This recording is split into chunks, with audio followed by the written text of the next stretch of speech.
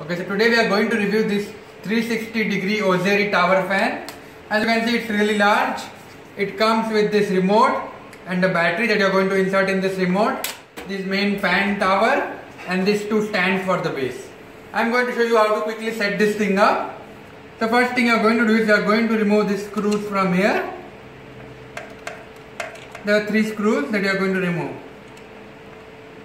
Next, what you are going to do is you are going to take this base with 2 holes in it, and you are going to place it right here, the place where it has 2 holes together, right next to each other. Right, now you are just going to take 2 screws and attach it. Okay, you might, so I use the screwdriver to tighten this thing.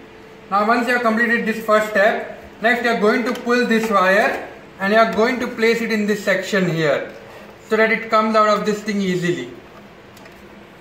You see, once I fit it, now it comes out of this easily. Okay, so this is the part 1. Now the next part is, you are going to turn this around like this here, and now you are going to connect the second base in here.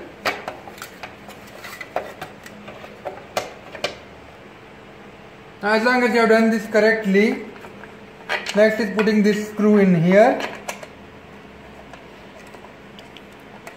Yeah, that's it. Okay, so now we can see as this thing is just set up, and now what you are going to do is to start it, you are just going to press this on button. So you can see it has started right now. Right, and now you are going to set it to oscillation mode here by pressing this button here. You see it is moving automatically and it is throwing air. You can even control the speed. You see I have increased the speed and it's like really blowing really nice air. You can also have option of putting timer, and you have 3 modes that you can set up. One is the nature, the other one is normal, and one is sleep. Normal, nature and sleep. So you can see this is nature and this is sleep. So when you are in a sleep mode, it blows air, it moves very slowly so as not to disturb you. Also it's an auto lock feature as well, and as well as dimming mode. So you can see at night if I don't want the lights, all I am going to just press this dim mode to turn off. It is really perfect with this remote. It's like the best, because when I am sleeping at night I can set this thing up and just turn it off and on by my remote. It's perfect. Okay, thank you.